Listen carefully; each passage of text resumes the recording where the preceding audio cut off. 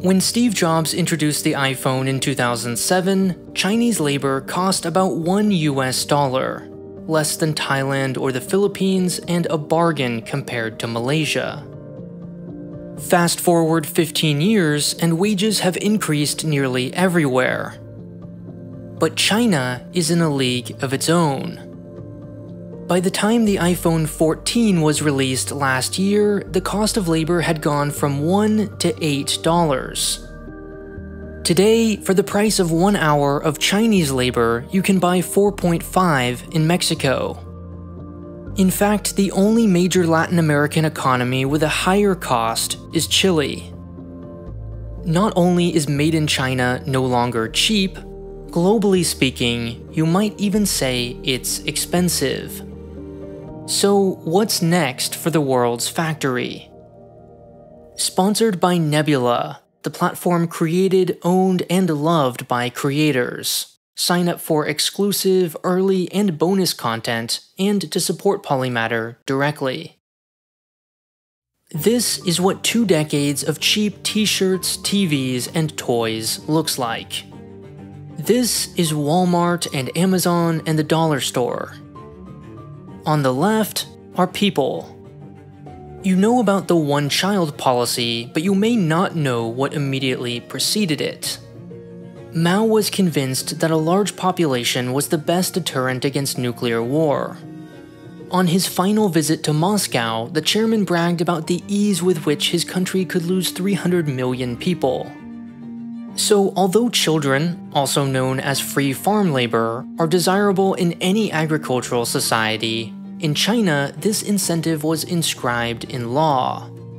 Points which could be redeemed for food or awarded based on the size of one's family.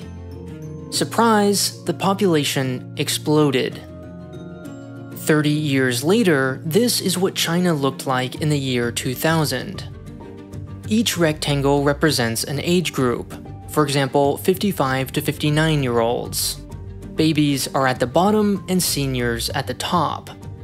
The longer the rectangle, the larger that group. Let's also add some historical context, the year each age cohort was born over here. These 45-year-olds in the year 2000, for instance, were born in 1955. Now, the difference in size between these rectangles may seem fairly minor. But see this minor difference between 25 to 29-year-olds and 20 to 24-year-olds? That represents 25 million people. As you can see by the large number of 25 to 34-year-olds, Mao's strength in numbers baby boom was quite effective. And what's special about 25 to 34-year-olds? Well, they're what an economist might classify as young, dumb, and broke. They've recently graduated and they're hungry to start working, even for low pay and with poor conditions. In other words, if you were trying to unleash on the world an endless supply of affordable toasters and cheap t-shirts, you could hardly have designed a more perfect demographic structure than early 2000s China. In summary, your cheaply made iPhone 3G was a distant ripple of Mao Zedong's 1960s plan to survive nuclear war. The second ingredient to this generation of cheap, mass-produced consumerism we take for granted was migration. All those baby boomers were born in rural communes way out in China's geographic equivalent of Montana. Reaping the fruits of industrialization required that they pack their bags and travel hundreds of miles east toward the urban coast. Between 1990 and 2010, 10 million new fresh-faced migrants made this journey each and every year. And at this rate, it's awfully hard to imagine ever running out of labor. But beneath these impressively large numbers, China was just going through the same demographic transition as every other country. In the first stage, you have an agricultural society. Without the aid of tractors or harvesters or sprinklers, there's only enough food to survive if everyone spends their time farming. And on the farm, remember, children are free labor. Just don't expect to live very long without modern medicine. Lots of births, lots of deaths. China during the Cultural Revolution. Next, you start building a few rudimentary machines. Nothing fancy, but enough to allow a single farmer to produce rice for, say, 1.1 people. Then something magical happens. Someone else's time is freed up to focus on something like antibiotics. Mortality goes down, but fertility stays high. China in the 70s and 80s. As time goes on, more and more farmers put down their shovels and move to the city. And in the city, children turn from valuable assets to expensive liabilities. Fertility, therefore, starts to fall. Now, for simplicity, imagine just 3 groups of people: kids, adults, and seniors. Because mortality was, until recently, high, you don't yet have a lot of 80 and 90-year-olds.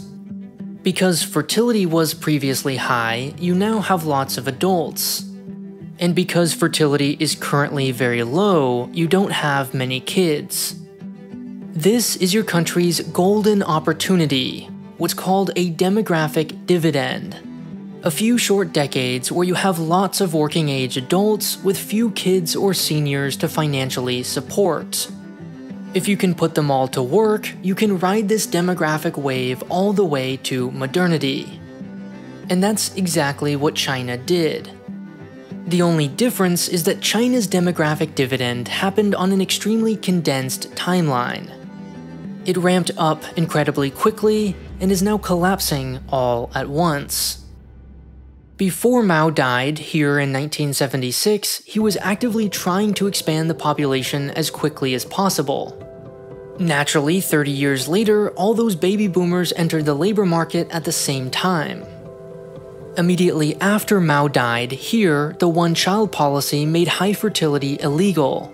So today, the labor market is suddenly shrinking.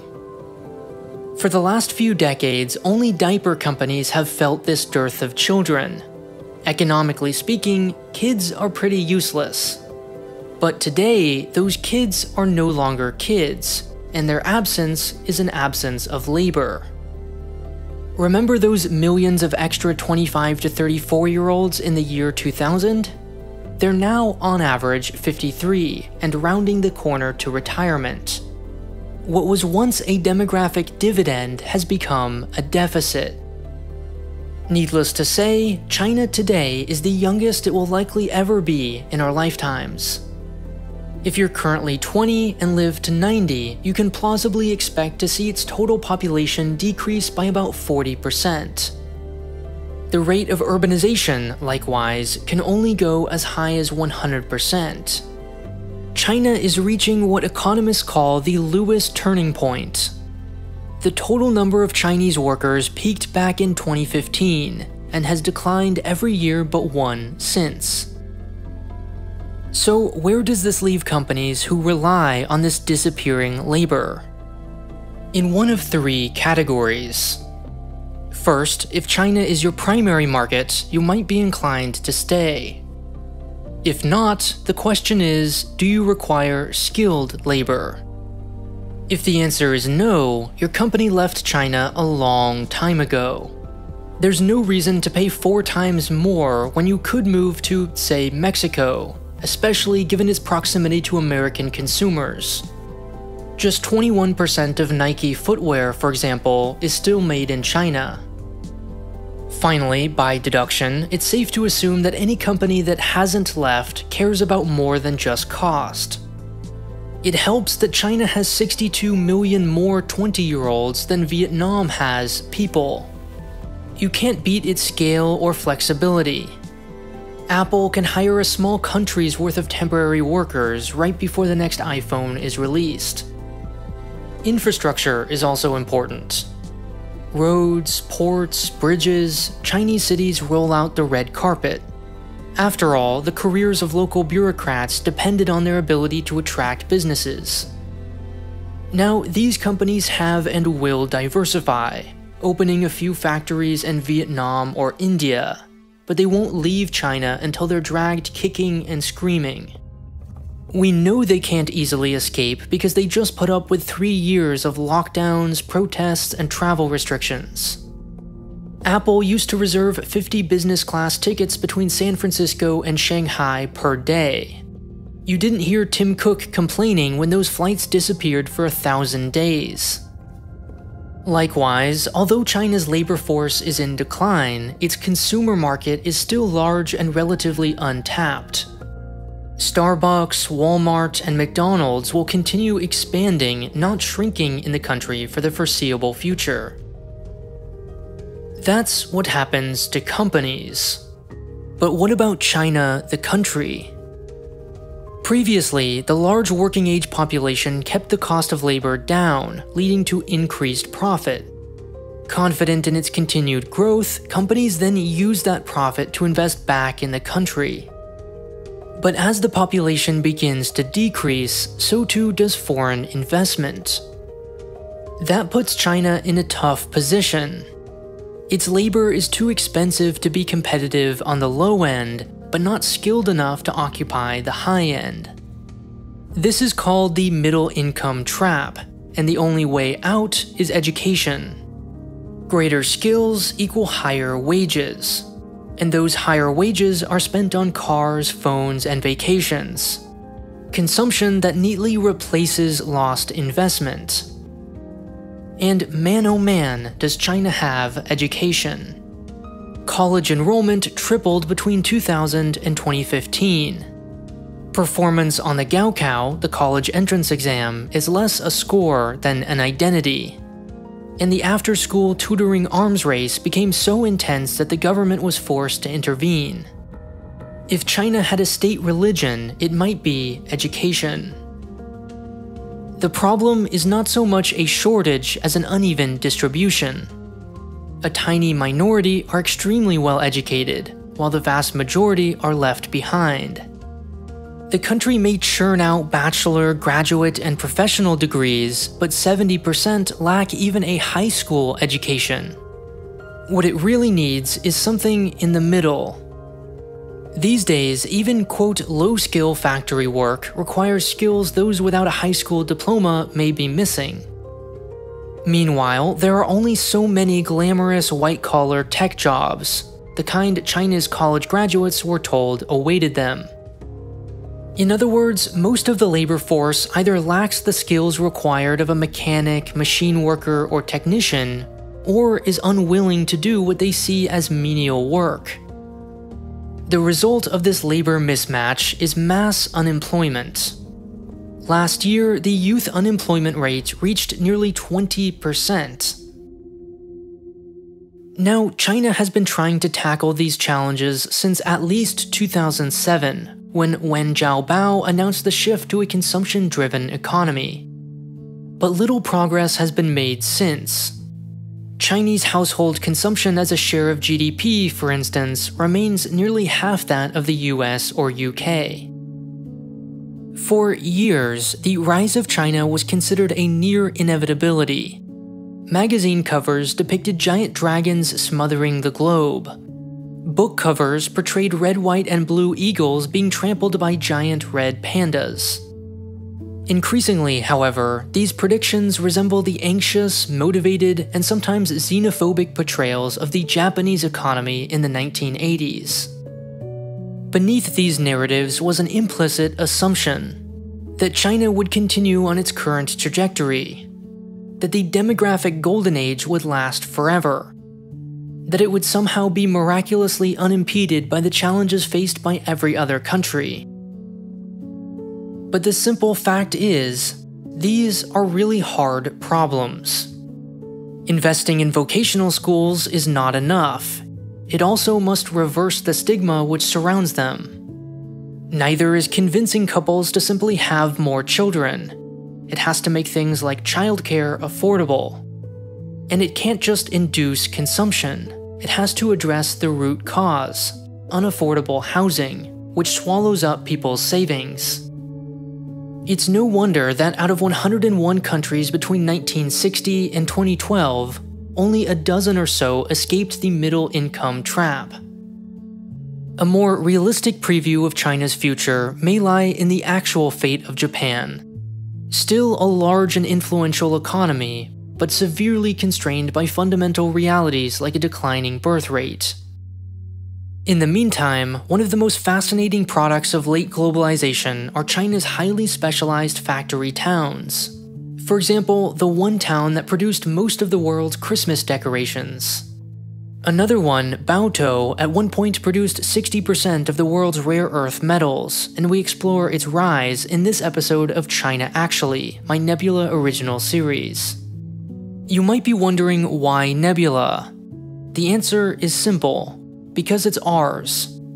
Running a YouTube channel is like renting a space in a mall. Sure, the mall brings us foot traffic, and for that we're grateful. But we're also at its mercy, and our interests aren't always aligned. After all, malls have many tenants and advertisers to please. So a few years ago, my creator friends and I decided to build our own mall. One where our interests are aligned with yours. On Nebula, our incentives are to design the very best experience and produce the very best content. The end. Content like real-life lore's modern conflicts, City Beautiful's great cities, and Nebula classes, giving you a peek behind the curtain of how some of your favorite YouTube videos are made. Last month, the Nebula team asked for suggestions on Reddit, and this year we'll be adding features like playlists, better playback controls, and loads of other quality of life improvements. Now, normally Nebula costs $5 a month, but you can get it for just half that, with Nebula classes included at no extra charge, by signing up for a year with the link on screen or in the description now. That's just $2.50 a month for loads of exclusive content you'll love.